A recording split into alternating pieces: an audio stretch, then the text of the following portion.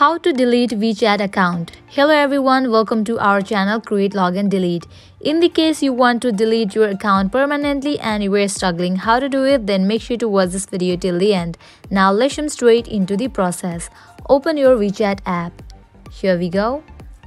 At the bottom you can find different options. Tap on this option Me.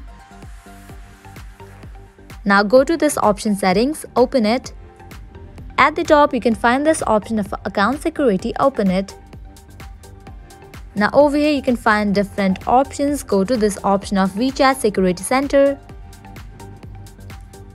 Now here you can find this option of account cancellation, open it.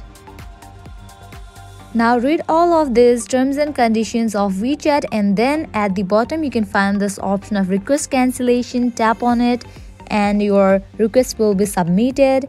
After a couple of days, your account will be deleted. This is how you delete your WeChat account. I hope now you guys are clear about it. At the end, if you find this video helpful, make sure to like, share and subscribe to our channel. Thank you.